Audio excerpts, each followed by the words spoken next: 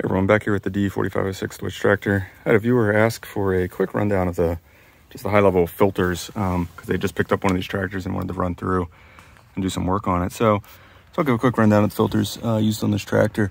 All right, so your main heart of what you're going to be working on the right hand side of the tractor is right here. So up top, you have your fuel filter. I have a separate video where I detail replacing that filter and priming the pump and all that, so I'll drop a link below to that. Right below it, you have your engine oil filter. These two filters that are on here right now are Napa Gold because I bought a bunch of them. But, you know, like most things like this, you know, it's a fairly universal filter. There's, you know, tons and tons of part numbers that cross-reference to that. So I'll try to drop some links below to where you can pick up a filter, at least point you to some resources to get them. So that's your real lifeblood there for the engine fluids. Air filters are nice since no tools to get to them. Just take this little quarter turn lever there, pull that out, and then you have two elements here. So here's a big fat outer element here. This is the one that you can knock out and spray with compressed air to clean it out.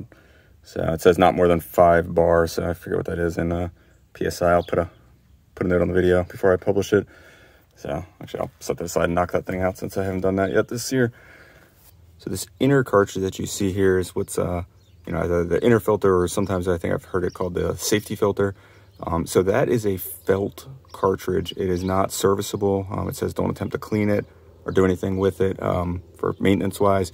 And basically it says, you know, replace that every 2,000 hours of operation, or if your yellow indicator comes on in the dash that you have a dirty air filter, and you've gone ahead and cleaned this and replaced, cleaned or replaced this filter, and that yellow light still keeps coming on, it says it's time to go ahead and replace that inner felt filter there. So yeah, don't attempt to clean that with compressed air or anything. Yeah, I've not replaced this one yet on the tractor.